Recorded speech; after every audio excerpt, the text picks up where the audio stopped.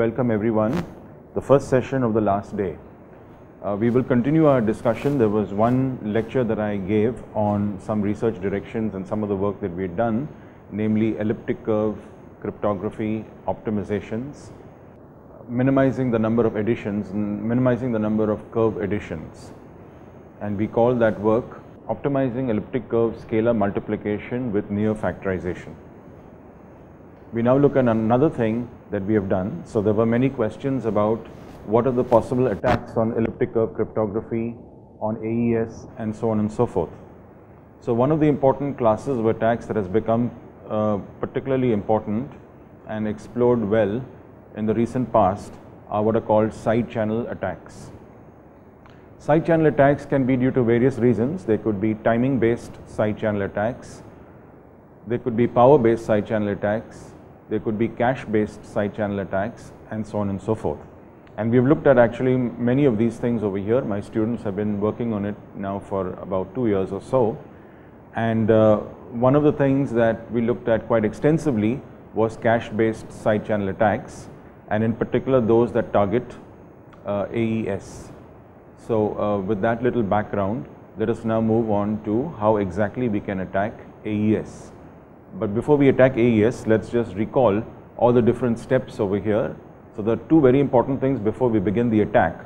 The first is to recall the different steps in AES, and then how is it actually implemented in software like OpenSSL, for example. So the kinds of software that you use, maybe in your browser or wherever else, to do encryption and decryption will actually implement it in a very interesting and very efficient way. So of course you can have both implementations, software based implementations and hardware based implementations. So there are many modern processors that actually implement some of these crypto algorithms and actually in hardware. So you will see the modern processors will implement AES, for example, in hardware. But also we implement it in software. So OpenSSL is one example of a software implementation.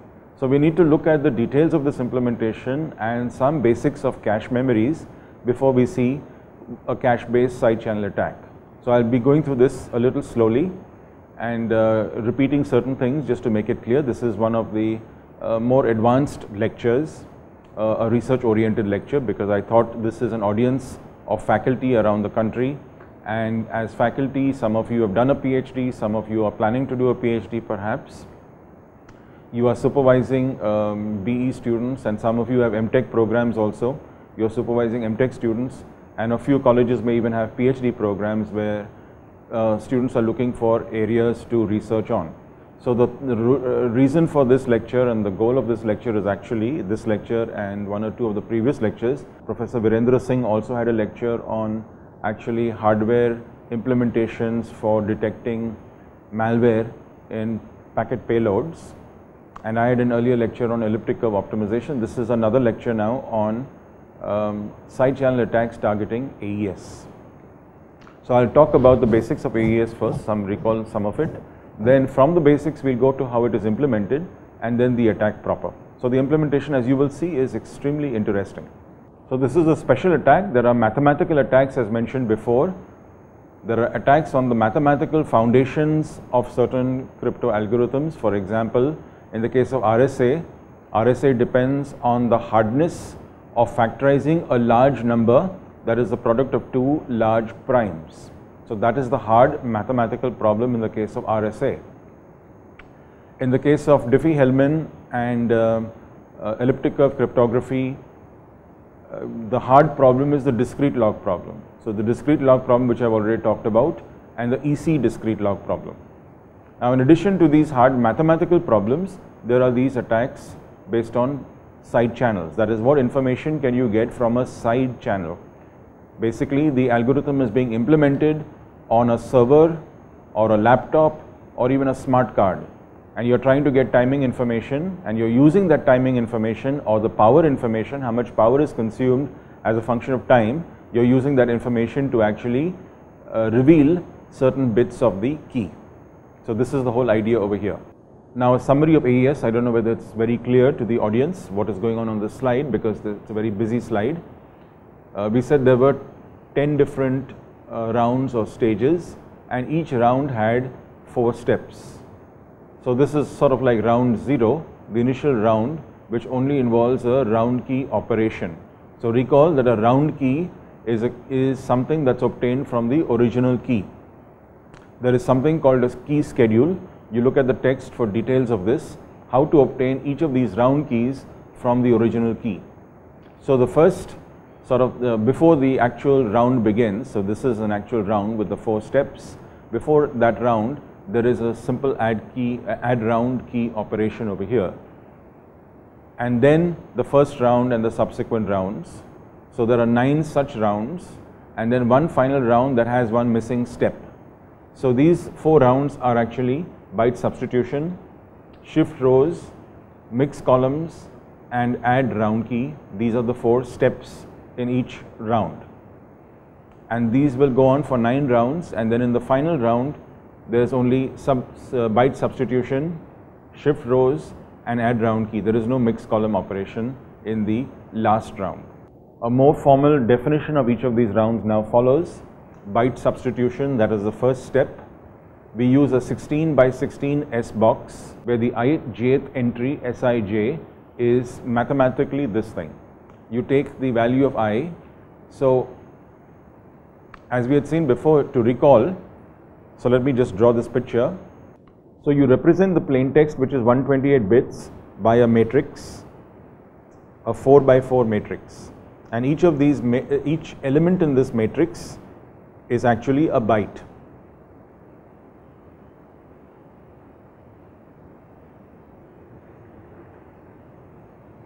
And a byte is, of course, 2 hex characters.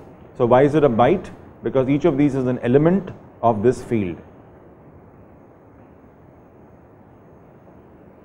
GF 2 raised to 8. Each element is represented as 8 bits. For example, this thing. So in hexadecimal, this is the number 10, and this is the number 11. So you'll have an AB, and so on and so forth. So to clarify, the input to every round is a matrix like this. In fact, the input to every step in a round, every operation in a round, is a matrix just like this. The matrix is a matrix of bytes. Each byte is represented as 2 hexadecimal characters. Now what you do in the substitution step is that you take each of these things, and you substitute for some other value. And you use something called the S box. The S box is a 16 by 16 table, and again each table is a byte, 2 hex characters. Now how do I use this S box? I take this AB and I use the first element as the index, as the row index. So I look at the 8th row.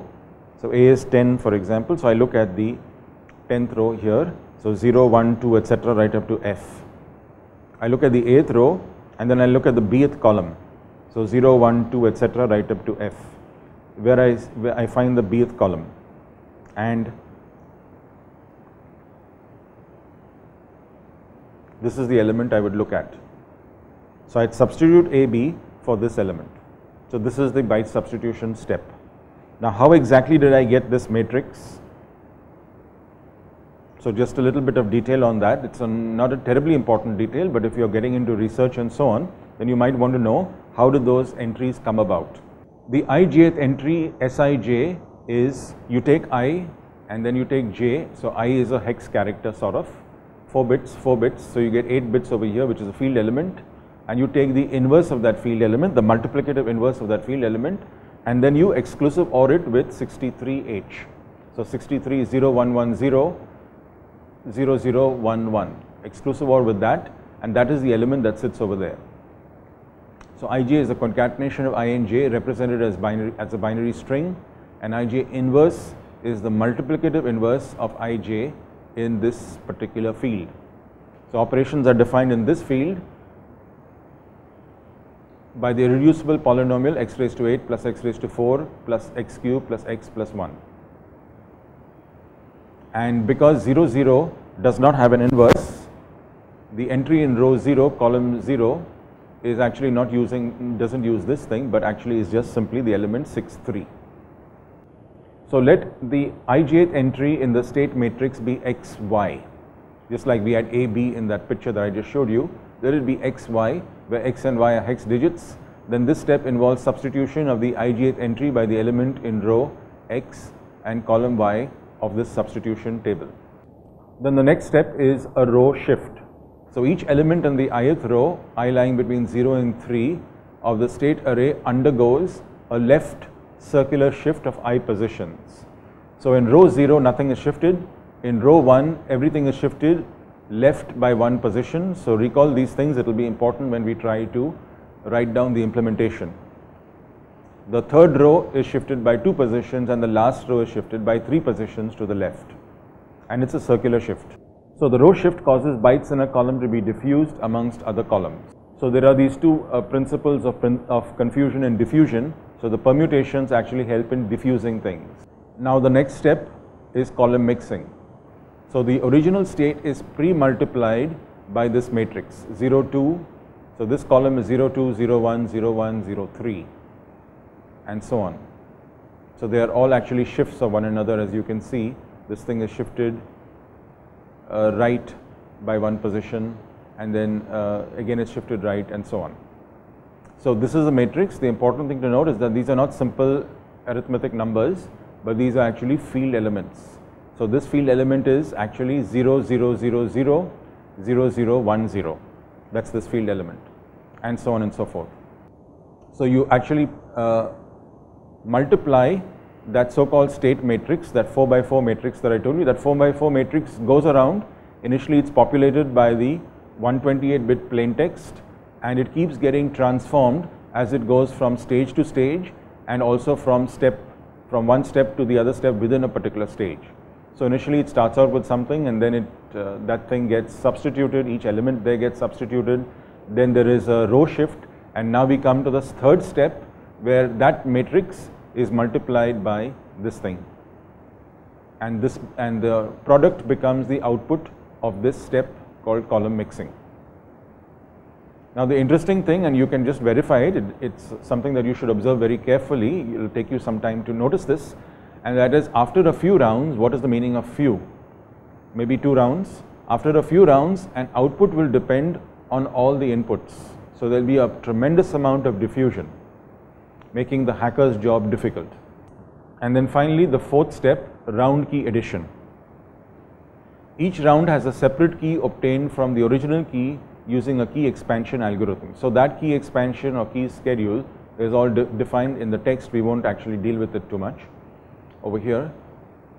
So each round key is obtained from the original key, is exclusive ORed with the current state to obtain the next state.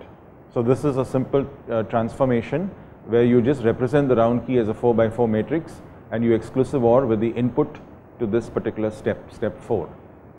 So now to understand our attacks, so we have implemented actually, and implemented fairly successfully. It has taken us a long time to do it, actually at least about 1.5 years, because these attacks are extremely complicated, and the newer the machine, the worse the complication is.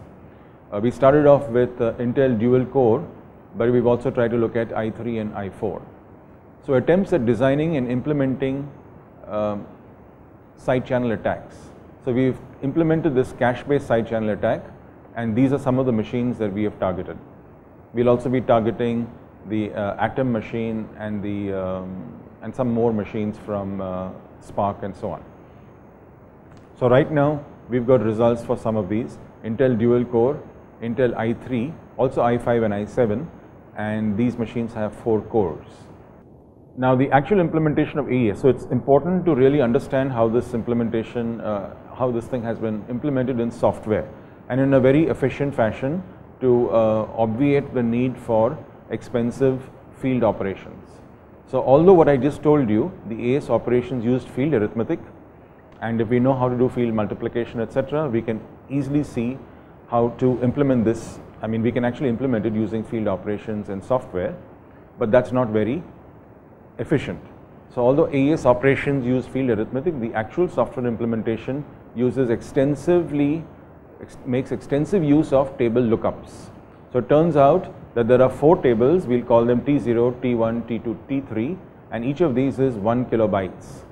So actually that corresponds to 256 entries of 4 bytes each.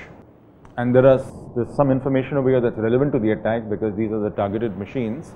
So we use the Intel dual core, a unified L1 cache. So what does this have? The Intel dual core has only 2 levels of cache, L1 cache and L2 cache. And the first one is 32 kilobytes, so it's a unified, that is to say data and instruction cache are in the same thing. There's not separate data and instruction caches. And then there is an L2 cache which is quite big, 2 megabytes, and it is 8-way set associative. So I'll explain some of these things because they are important to really appreciate the attack. What is exactly meant by saying it's 8-way set associative and so on.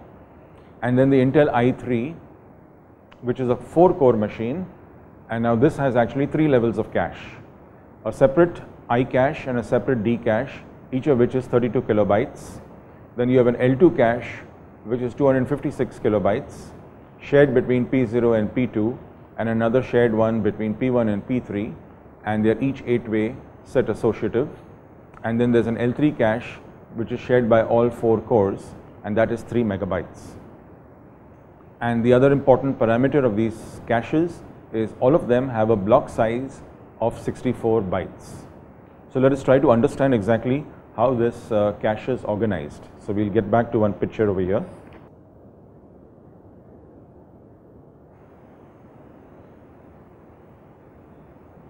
This is main memory, and this is your cache, much smaller than main memory.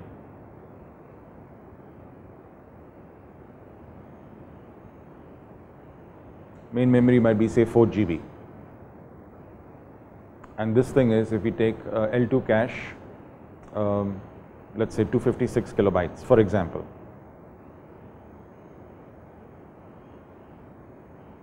In the case of Intel i3. Now visualize this thing as being made up of lines like this. So this thing is referred to as a cache block or a cache line.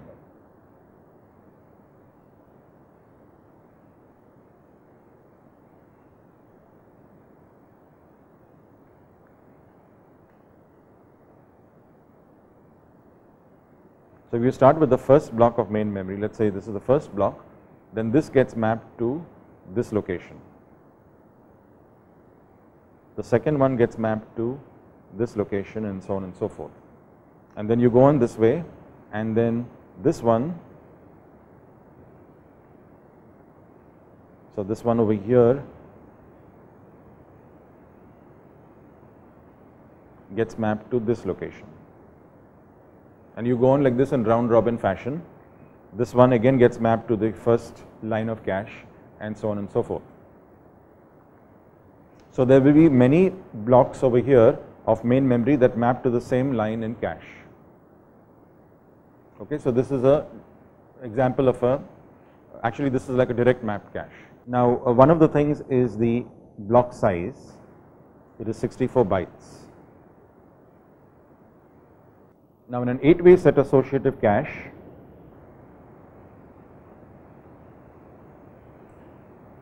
there will actually be, instead of this picture, there will actually be several lines inside a set. There will be 8 lines inside a set. So let me draw a picture of an 8-way. So this would be something called a direct mapped cache.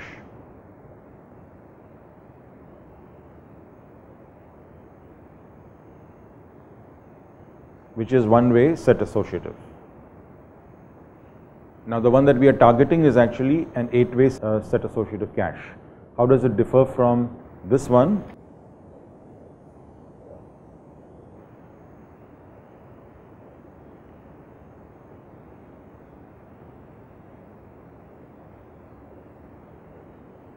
Now I've got sets over here, and each set has got 8 lines.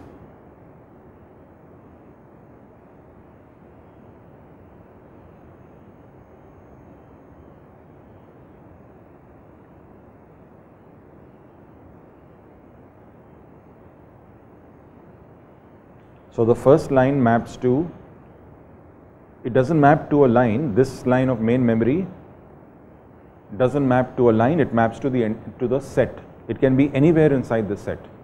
So you go on this way. Now the second line will map to the second set and so on. This line will map to this set. Notice it maps to a set, not to a particular line as in the previous diagram. So this line, if it is in cache, it will be somewhere inside this set. It can't be in any other set. It has to be in this set, but it can be in any one of those 8 positions. The next line has to be in one of those 8 positions in the next set, and so on and so forth. So this is 8-way set associative. Once again, the block size over here is 64 bytes. And the question is, in this case, how many different sets exist?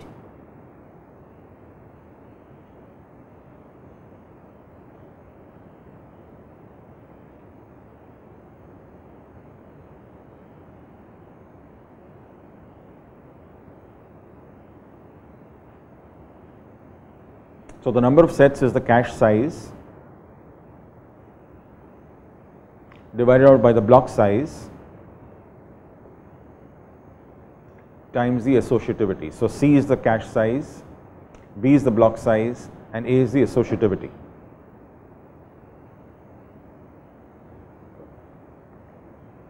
And Intel i3, for example, I just substitute the numbers to get the number of sets.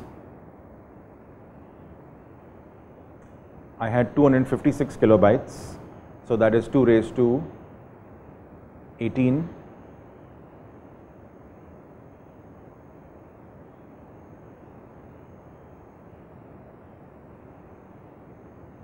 Divided out by the block size 64, that is 2 raised to 6, and the associativity 8, which is 2 raised to 3. So this turns out to be the number of sets is 2 raised to 9, which is 512. So let's just keep some of these things in mind and how we got these numbers. So we will look at the maximum time to access a line in each set as we go on in this thing. So we now see that the number of sets in the Intel i3 machine, the number of sets in the L2 cache is 512. This is an L2.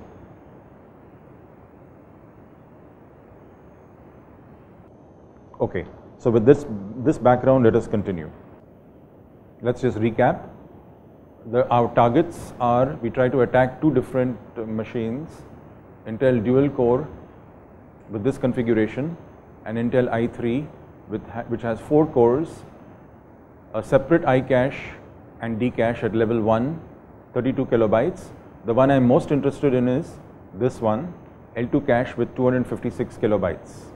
So this is one number that we should keep at the back of our minds. The next number is the block size. The block is basically the granularity of transfer between cache and main memory, or between L1 cache and L2 cache. You never transfer just half a line. You will always transfer a full line, or you may transfer 2 lines, but you'll never transfer 1/4 of a line or half a line and so on. So this is the granularity of transfer between cache and main memory. Okay, anything else? This is 256 kilobyte, and the other important thing is that at least these 2 caches are both 8-way set associative. So that gives us the number of sets as I just showed you on that picture. Okay, now we need to understand something about these AES tables. They are going to be put in cache, right? So when we are going to assume over here that you've got an attacker and a victim. The victim is implementing AES. He keeps implementing AES again and again and again. What is he doing with AES? Think of the victim as being a database service provider or an archival storage provider. He takes things from his client, his customers, things like certificates, say your school leaving certificate or your degree certificate of your BE or BTech degree and so on, and you want to save it and store it someplace. So he takes all those certificates, transcripts, whatever you want to be stored securely, he takes it and he stores it. And there's no reason why he should store your certificates with a different key from somebody else. Only he can access that storage. Whoever gives him his certificates and other documents to store, he stores in that same storage with one special key, and that is the AES key.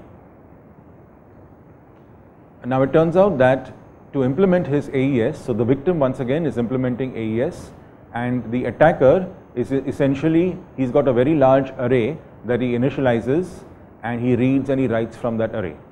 So the victim is the guy who is implementing AES. For AES, you need a total of 4 kilobytes, T0, T1, T2, T3. We'll see exactly what those tables are and what do they contain. These tables are placed back to back in virtual memory. Now, if they are 4 kilobytes, immediately from the information that we've got, we will see that they will occupy a total of 64 cache blocks. So there are 4 tables. We'll see how those tables are used, T0, T1, T2, T3, but they occupy a total of 4 kilobytes, which coincidentally also tallies or matches with the page size in these machines. So we will see the significance of that in a while. So 4 kilobytes for these tables. And why do they occupy 64 blocks? Because each block is itself 64 bytes. So that is 2 raised to 6 multiplied by 2 raised to 6. 64 blocks, each block itself is 64 bytes. So the total is 2 raised to 6 multiplied by 2 raised to 6, 2 raised to 12, which is 4 kilobytes. There are also 16 blocks per table. There are 4 tables, 64 cache blocks. Each table has got 16 blocks. And then within each block, so I use the word block and line interchangeably. So each block or each line of cache has got 16 elements. Why? Because each element is 4 bytes long, the size of the element of that field. So each element is actually it's got 4 elements. So each of these elements of this table, these 4 tables, T0, T1, T2, T3, each of those elements is actually 4 bytes. So it's actually 4 field elements. And because the cache block size is 64 bytes, there are 16 elements on each line or each block of cache. Now for each block of plain text to be encrypted, all 4 tables need to be accessed. But it turns out that not each block of a particular table is accessed. Now what exactly are those tables T0, T1, T2, T3? We will demonstrate next.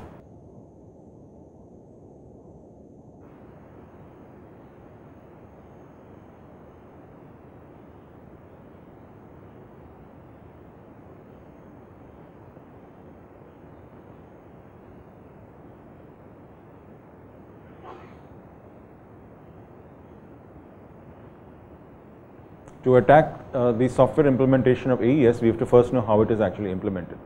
So what is going on?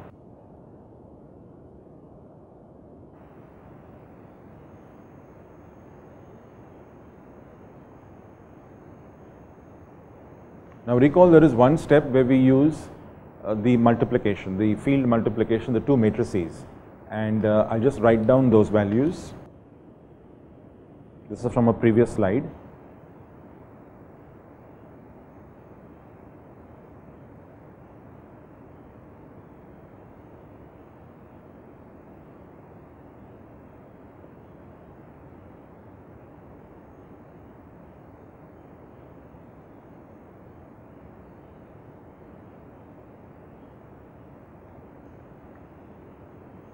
So this matrix has to be multiplied by the matrix which is the input to the column mixing step.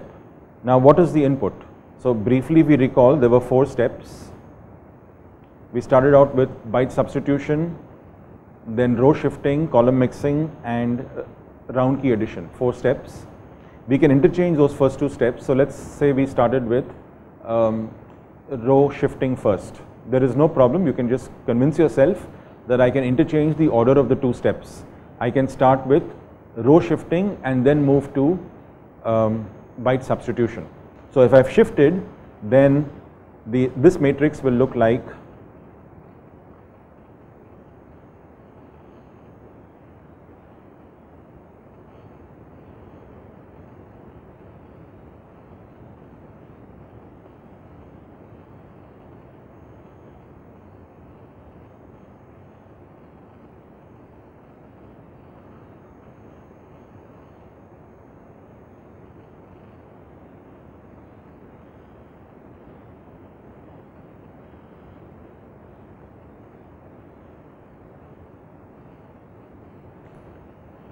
so instead of putting x0, x1, x2, x3, it is more convenient to write down x0, x1, x2, x3. Now if I've shifted it by to the left by one position, then this thing will become 5. Everybody sees that, right? So I shifted by one position to the left, so the x5 from here goes there. So I'm going to do this. This is the output of the row shift. So I get x5 over here.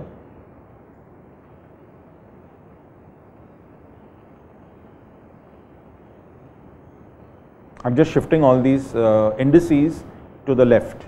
So I get 5 here, then 9, then D, and then 1.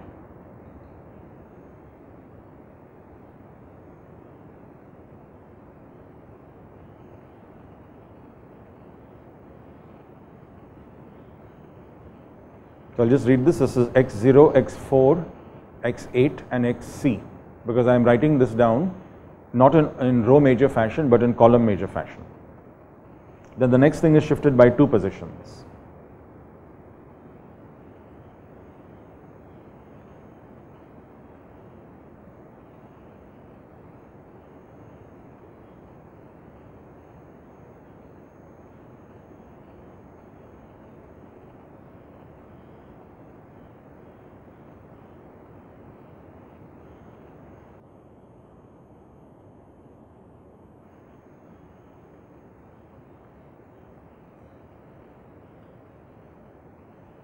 So what am I doing now? This is a particular round. I have finished the first operation. I just cheated a little bit. I started with shifting rather than substitution, and there's a reason for this. Before I told you it is first substitution, then shift, then column mixing, round key, addition. What I'm doing over here is I'm doing the shift first. Once I do the shift, then this matrix which had x0, the original matrix had x0, x4, x8, xc, x1, x5 and so on, now looks like this. It is x0, x4, x8, xc, x5, x9, xd, x1 and so on. So this is what the matrix looks like after the shift. And now I want to get the new matrix. What I have to do for that, and this is the interesting thing, instead of actually multiplying it like this, so actually I would have to take this element x0, which is a field element, 8 bits or 2 hex characters. I have to take it, look into that S matrix and then replace that value over here. Similarly, replace this thing and so on and so forth. And once I have replaced all those elements, then I will do the field multiplication of these 2 matrices. So let me repeat. The first step that I did over here was row shifting. After I did row shifting, I got this matrix. Now I have to do byte substitution. What that actually involves is taking this element and substituting it from another element from that 16 by 16 S box. But I'm going to play another game. I'm going to be very, very efficient as I can. And what I do is I use this as an index. So I take x0 and I use it as an index into a table. Let's call it table T0. That gives me the value. So in table T0,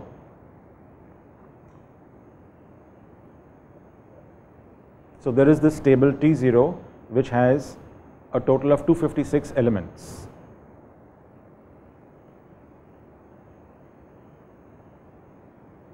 And each element is actually 4 bytes.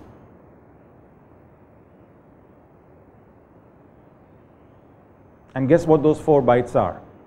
So for example, if I take x0 over here, then I use x0 as an index into this table, and what I get over here, these 4 bytes are actually x0 multiplied by 02, again field multiplication, not the normal multiplication, x0 multiplied by 02, x0 multiplied by 01, x0 multiplied by 01, and x0 multiplied by 03. So that 01 occurs twice. So once again, in this table T0, the entry in the x0th row is the concatenation of 4 bytes. The first byte is x0 multiplied by 02, x0 multiplied by 01, x0 multiplied by 01, and x0 multiplied by 03, which sits down over here. This is the row indexed by x0. Then to look at, so this is what I get, okay? So I'm going to do a table lookup looking at table T0. Instead of doing that substitution and multiplication, I'm going to make it very efficient. for each entry, say x0, I will look at table T0, and from that table T0 I will get x0 multiplied by 02, x0 multiplied by 01, x0 multiplied by 01, and x0 multiplied by 03 by looking at the x0th row of this table. This table has got 256 rows and each row has got 32 bits. So I can write a very nice assembly language instruction to actually pick out those 32 bits and send it through my data bus into the CPU. And those 4 bytes, 32 bits is 4 bytes, those 4 bytes are actually those things that I just mentioned, x0 multiplied by this, x0 multiplied by 1, x0 multiplied by 1, and x0 multiplied by 3. So that's the first thing I get.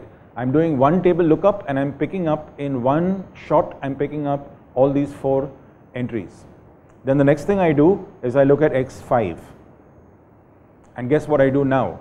I look at x5 and I look at table T1, a very similar looking table of 256 elements, but in this table, so I use x5 as an index into this table, and in this table, guess what I have? I will have x5 multiplied by 03. Look at the second column now.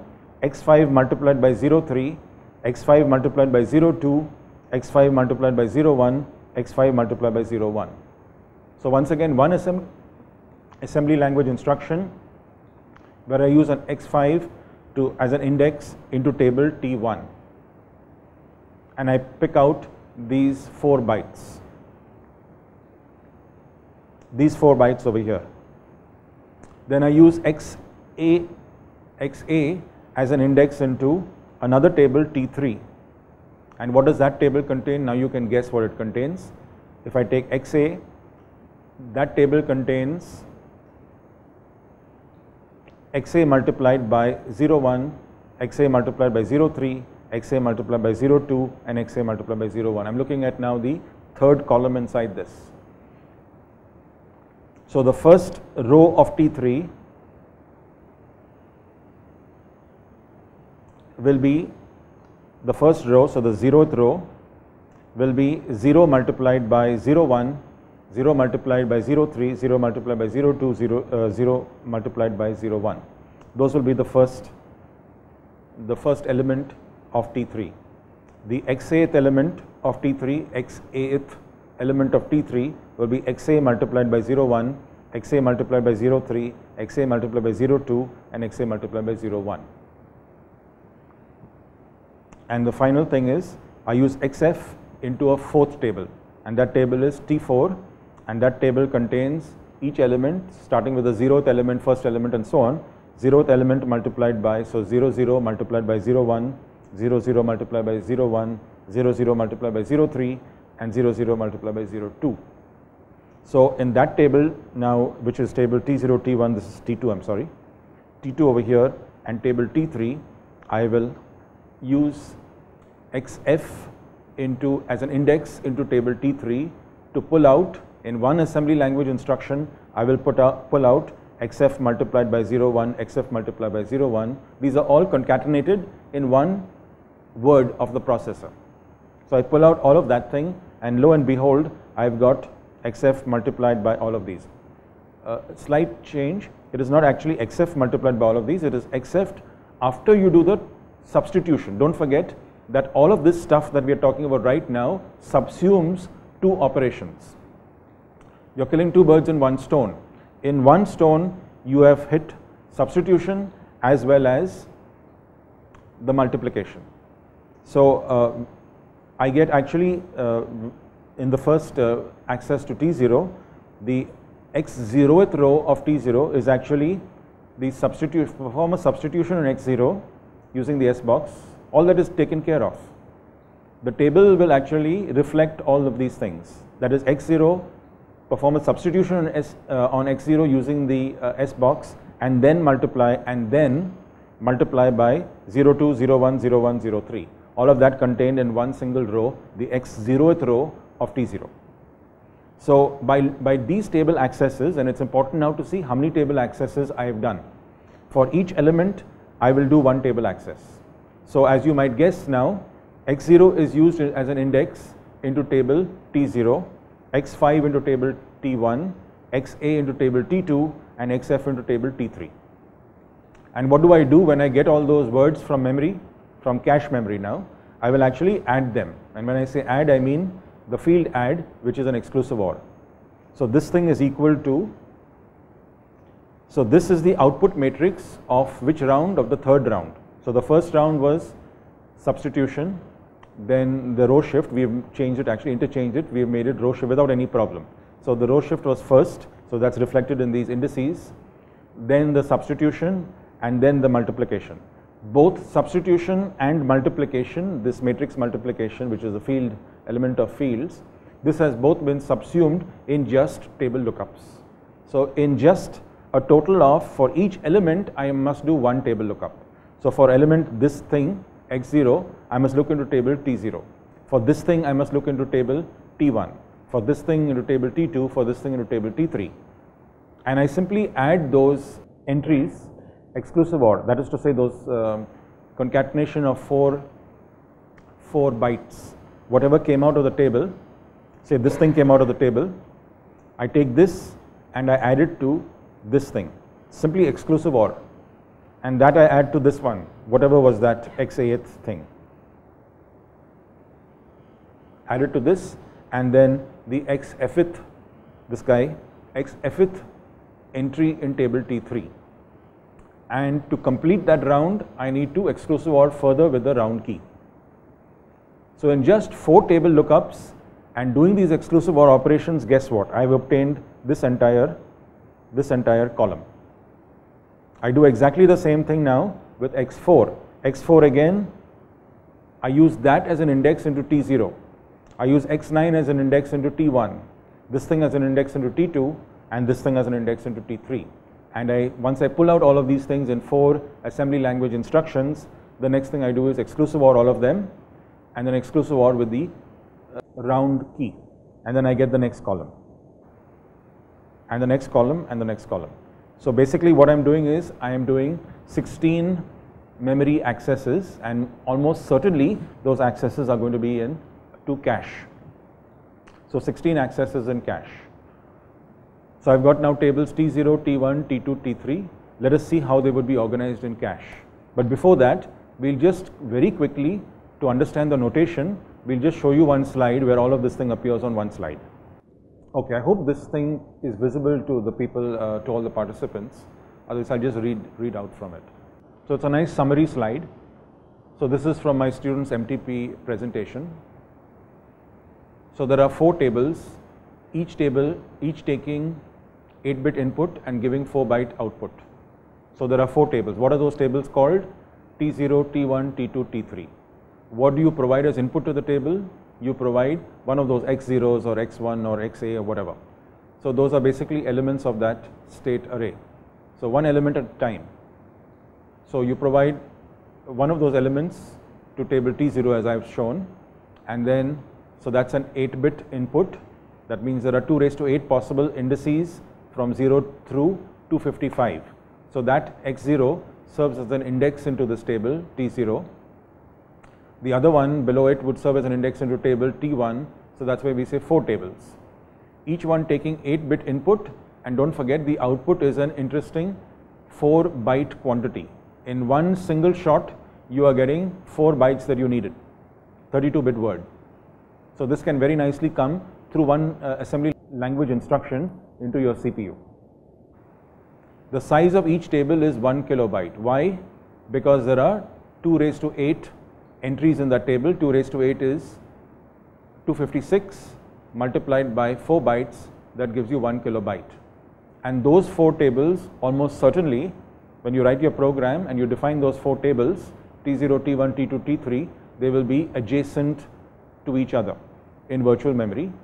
And the 4 tables together, 1 kilobyte, 1 kilobyte, 1 kilobyte, 4 kilobytes almost certainly would occupy one page, 4 kilobyte page. The default page size on most of these machines is 4 kilobytes. The constants of the table is known to all, so we can derive those constants very easily. Basically, that table is derived from the substitution box and from after you do those mathematical operations. But that is already done for you. So those 4 tables are populated. How do you get values in those 4 tables? by looking at the substitution box and by doing the field operation. So that is already done for you. You don't have to do it again and again. It's done once and for all, and every time you run AES, you simply use those tables. You do not need to look at the substitution box. You don't have to do the field operation, that is the multiplication by 02 and 03 and so on. Now this very nicely summarizes a particular column in a round. So this is the first column of the output of that particular round. So what is that column? The first column, it is T0. If you remember the notation, I'm looking at X0 and I use that as an index into table T0. Just imagine the beauty of this implementation. X0 is used as an index into table T0. In just one assembly language instruction, I pulled out this 32-bit quantity. Each element in these tables is 32 bits.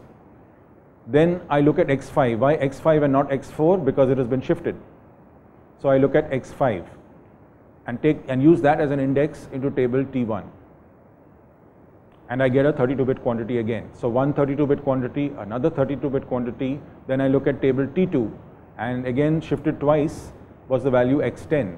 I use that as an index into table T2, and then this thing shifted 3 times, X15, and that's an index into table T3. All of these are 32-bit words, are exclusive OR all of them in a couple of assembly language instructions, and the corresponding 32 bits of the round key. So the round key itself is, so this K0 stands for the 0th column of the round key. Again, the round key can be thought of as a 128-bit entity, and the first column would be 32 bits. So each of these things is 32 bits. Think of it as 32-bit words. They are all exclusive OR, and lo and behold, I've got the entire first column of the output matrix in this round. So E0, that is 32 bits or 4 bytes of 4 field elements. And then if you can read this thing, it actually gets into a little bit more detail. So the R+1 superscript stands for round R+1. So round R+1, X0th element, X1, X2, X3. So this is the first column, basically expansion of this thing in terms of the actual elements. So X0 R+1 is the first element of the output matrix, that is to say the output of round R or the input to round R+1. Then this is the second element of the matrix, which is the input to round R+1. So these are the inputs to round R+1 and these are the inputs to round R. So from the inputs to round R, you get the inputs to round R+1, and exactly using this thing. So this is for the first column of the matrix, this is for the second column, the third column and the fourth column. So this is a standard implementation used in almost anywhere where you implement AES in software. For example, the OpenSSL library. So to recap, there are 4 AES tables, each 1 kilobyte, so a total of 4 kilobytes. They are placed back to back in virtual memory. They occupy a total of 64 cache blocks, 16 blocks per table and 16 elements per block. So let's just clarify all this. Each element on the table is 4 bytes. Each block is 64 bytes on most machines. So therefore there must be, if each element is 4 bytes, there must be 16 elements per block. Now 16 elements per block, there are a total of 256 elements per table. So there must be 16 cache blocks corresponding to table T0, 16 cache blocks corresponding to table T1, 16 to T2 and 16 to T3 for a total of 64 cache blocks. For each block of plain text to be encrypted, all 4 tables need to be accessed. So let's focus on doing one particular round of AES. Then we require 16 accesses. If you do the entire encryption, you require 10 of these things. So 16 multiplied by 10, 160 accesses to these tables. So let us try to see now. Each table will be accessed, but the interesting thing is that there's no guarantee that every single line in a particular table is accessed. So for example, take table T0. Table T0 will be accessed how many times? In each round, just recall, in each round, table T0 will be accessed 4 times, guaranteed. Table T1 will be accessed 4 times, T2 4 times, T3 4 times. But there is no guarantee that if you take all of the rounds, which is a total of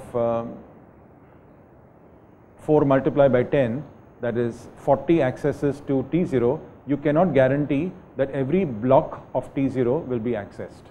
There are 16 blocks in T0 because there are a total of 64 cache blocks. So 16 blocks for T0, and how many times you are accessing T0? You are accessing it 4 multiplied by 10. Each round 4, and there are 10 rounds, so 40 times. But that doesn't guarantee that each of those 16 blocks are going to be accessed. And that is the heart of the attack, to figure out which blocks are not accessed. So most of those blocks, those 16 blocks in T0 will be accessed. But based on what is not accessed, you can try to get valuable hints as to what is the key. So not each block of a table is accessed. Figuring out, and how do I figure out? By cache accesses. I will actually access the cache as the attacker to see which block takes me more time to access and which is less time. So the fact is, not each block of the table is accessed. So if I can figure out which block of the table is not accessed or which blocks are not accessed, so out of those 64 blocks, statistically speaking, about 3 or 4 will not be accessed. And that will give me valuable clues as to what is the encryption key. So this idea has come up from a paper by Shamir and others. So this is the main idea again. By identifying which blocks of the tables are not accessed, valuable information about certain bits of the AES key can be deduced. An attacker will be able to bring down the complexity of an attack on AES from this. If you use a brute force attack, then because the AES key is 128 bits, the complexity of that attack is around 2 raised to 128. You can bring it down from 2 raised to 128 to around 2 raised to 48 by using a cache-based side channel attack. Okay, so now what is the actual attack? Finding the location of the AES tables, approach 1. So access SW blocks using the attacker's list of pointers to get the cache completely occupied. So what the attacker is going to try to do is he's going to target L2 cache. He's going to completely write into every block, not every byte, but every block. He's going to try to access each of the blocks inside L2 cache. Over here the notation is S is the number of sets and W is the associativity. So that's it. He will do this. Then he will give control. He will impart control to the victim. So as I said before, the victim is just doing encryption after encryption after encryption. So the victim performs AES encryption to bring all of those blocks, those 64 blocks. He's going to use almost all of those blocks. So those blocks are going to be brought into cache. And the next thing is, for each set, access W blocks which map to it. So if there are S sets inside this cache, then you iterate. For each set, you access the W blocks which map to it. So basically, the attacker now in this step, he's also accessing the W blocks. He records what is the maximum time to access. So amongst those W blocks that belong to a given set, he looks at the access time for each block and he computes the maximum time. And that is what we are going to plot. So now this is for the Intel i3 4 core. I just went through the calculations. This has got 256 kilobytes. Each block is 64 bytes and the associativity is 8. So that is the total number of sets is going to be 2 raised to 18 divided by 2 raised to 6 divided by 2 raised to 3. That is 2 raised to 9. 2 raised to 9 is 512 sets. So for each set, I looked at the maximum time to access a particular block in that set and I plotted this. And I was hoping to find, as per the attack, I was hoping to find those 64 blocks nicely on top over here, so I could at least identify where the AES tables are in cache. Unfortunately, I was unsuccessful. I can't see any plateau of 64 sets. So 64 is about 1/8 of 512. So 1/8 of this graph should have seen a plateau of this sort, more or less contiguous, because almost all of those blocks are accessed, but I don't see any of this. And the reason for that is because modern processors typically use something called prefetching. When there's a cache missed on a particular block, in anticipation of the use of the next block, they also fetch that. So that has basically dashed my hopes of finding out. So the first step was to find out where the AES tables are in cache as the attacker. And unfortunately, I cannot, at least from this picture, I cannot. So let's get back a little bit to what I'm trying to do over here. So when the victim starts to execute AES from main memory,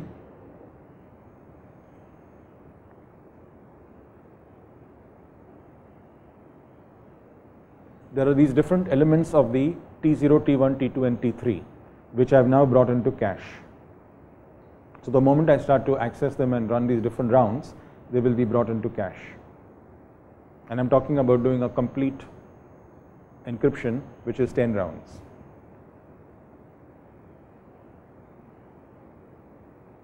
So now visualize in this picture, each of these things is actually a set.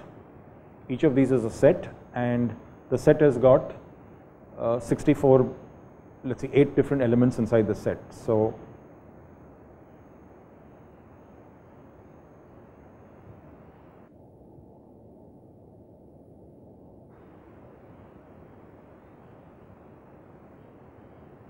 now visualize this not as a line but as a set. There are 8 blocks per set. This is L2 cache.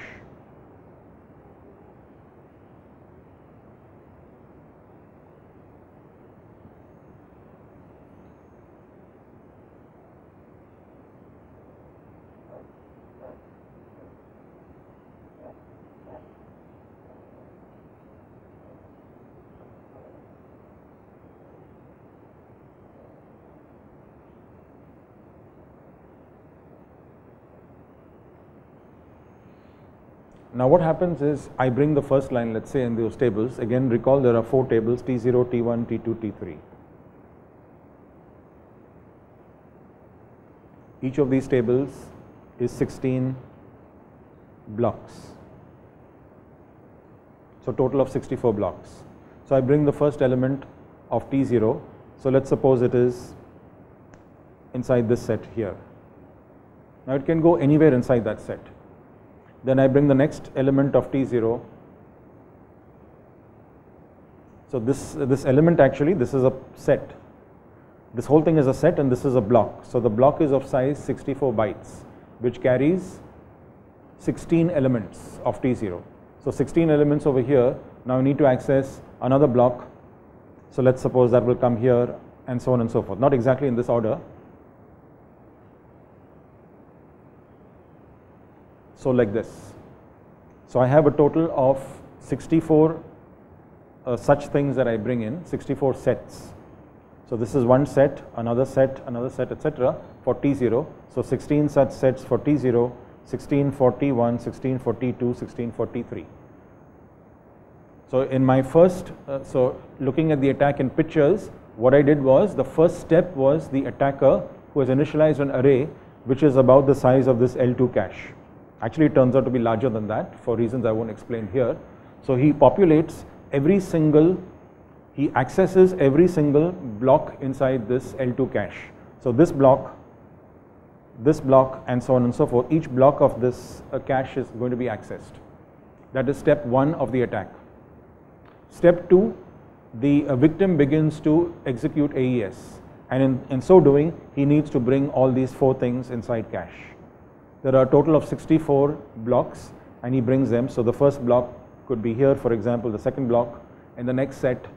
If you understand how cache works, it will be in this set first, and then this set. It need not be exactly below this. It can be anywhere inside that set.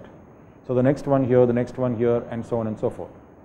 So he brings 16 of those things, but not necessarily in this order of this, then this, then this. Whatever he needs to access based on those x0 values, x1 values, and so on. So he brings a total of these 64 and he puts them inside over here. And then guess what happens? The third step. So now most of those 64 blocks, as I said before, statistically about 3 blocks will not be accessed. So most of those blocks now sit down inside here. 64 contiguous things. And then the third step is the attacker again starts to access each block of this. So he accesses each block and then he looks at the maximum time to access each block within a set, and he takes that maximum and he plots that. So the maximum time to access each of these blocks, so access this block, access this block, access this block, take the maximum of them and plot it for this particular set. Then go to the next set, take the maximum for that set and plot it, and so on and so forth. Now when you come to this set, he finds something very interesting. Because the victim has executed AES, a full execution of AES, that is all 10 rounds, he must have brought this block. He must have brought this block, and as a result, when the attacker goes to access his array, he will find that to access this block, it takes more time. So the maximum of the access times is now elevated, and we will see that in the graph. So for all of these contiguous 64 blocks, you should see some elevation. So the first step for the attacker is to figure out where in main memory and in cache his T0, T1, T2, T3 exist. That is the first step. So we did this experiment and we plotted it, and the results of the plot are in this slide. So when we plotted it, we actually got something like this, which doesn't reveal anything. And the reason for that is, as I said before, modern processors have this feature of prefetching. It's called hardware prefetching. If a block B is requested from main memory, B+1 is also prefetched in anticipation of its use. So even without requesting it, I prefetch it. So suppose there was a miss on block B, I bring this block, then I also bring B+1 in anticipation that I might require B+1 in the very near future. This is hardware prefetching done by the processor to ensure better bus utilization. There is also something called software prefetching that is done by the compiler, but we are not going to talk about it here. So unfortunately, this greatly complicates the task of the attack. So when we tried to attack, because of this, as you saw in the previous slide, we could not find any elevated region over here corresponding to the 4 AES tables. So that was bad news. We had to continue working, and then we modified our attack as follows. So now we do this, we iterate for each cache set. How many cache sets are there? We just calculated. For the Intel i3, there are 512 cache sets. For each cache set, we do the following. Access W blocks using the attacker's list of pointers that map to this cache set. So I just drew a picture. In each horizontal row, there were 8 of these things. So I access each of these blocks, these W blocks, corresponding to the same cache set. So that is the first step. Then I allow the victim to go on. So he does the encryption, perform AES encryption to bring all those blocks amongst the 64 blocks into the cache that were used by the encryption. And then I go back to the attacker. The attacker accesses the W blocks which map to this particular set S prime. So he brought those elements into the cache, those W elements. W is the associativity. Its value is equal to 8 in the case of the i3. So he brought those W blocks into cache. This guy starts the encryption, then he goes back and accesses those W blocks which map to the same set S prime. Record the maximum time taken to access the W blocks. So keep doing this experiment for all the S prime sets inside the L2 cache. S prime is equal to, as we calculated, 512 sets. And after we do this, we found that this was the graph. This modified attack, there was a slight plateau over here. Almost all of them in the 64 set range were actually elevated access times. So the others were generally lower. Now there are some that are a little bit high over here, but those false positives are because of the operating system. The operating system and other processes are executing, and because of those other processes, they bring their own, this is D cache, don't forget. So there is I cache and D cache, separate caches on the Intel i3. So in the case of D cache, I'm sorry, this is a unified cache, we're talking about L2 actually. So in the case of L2, you will bring both data and instructions. So there are different instructions and there's different data corresponding to operating system processes and also some other processes that are running. So there is some amount of noise.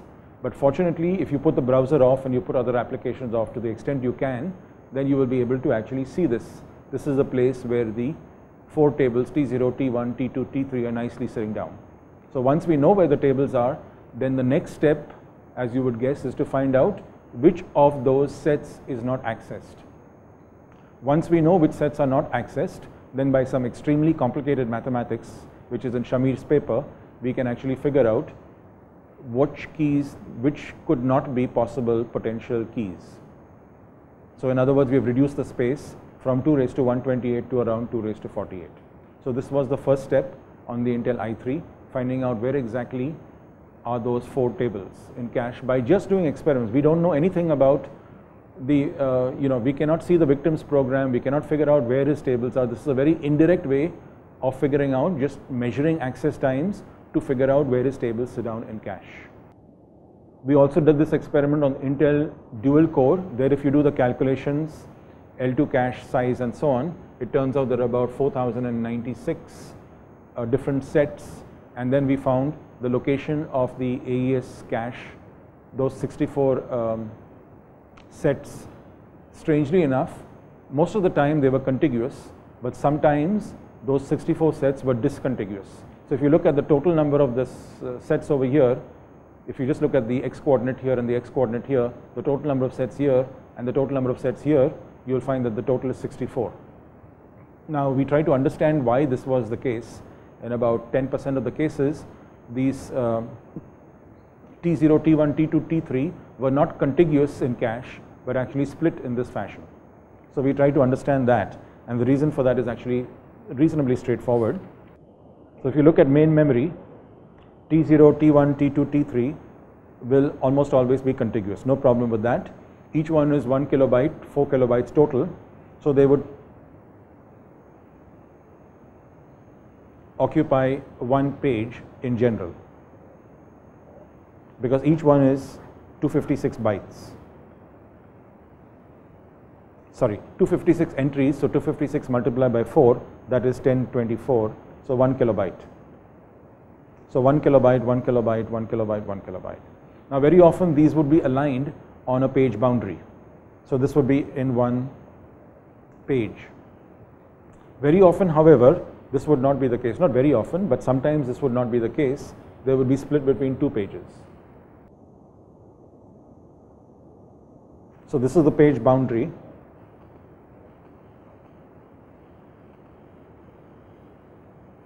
And then the tables might be, say, here.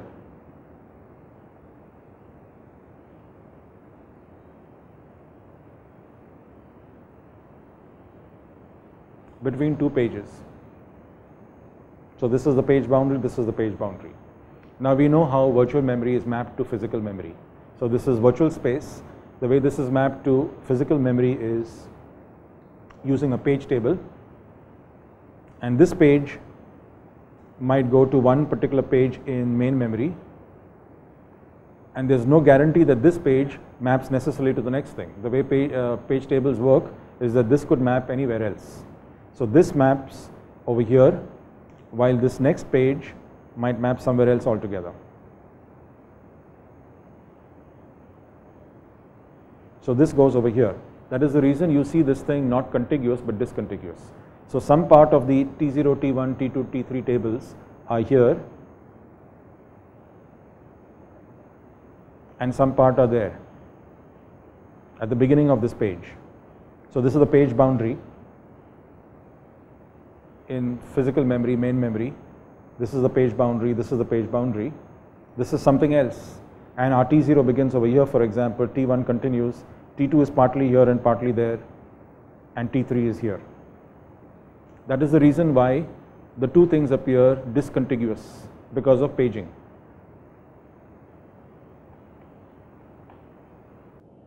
So this is the first part of the attack, to figure out where the AES tables lie. And then once we figure out where they lie, out of those 64 lines or 64 blocks in T0, T1, T2, T3, we figure out which blocks were not accessed.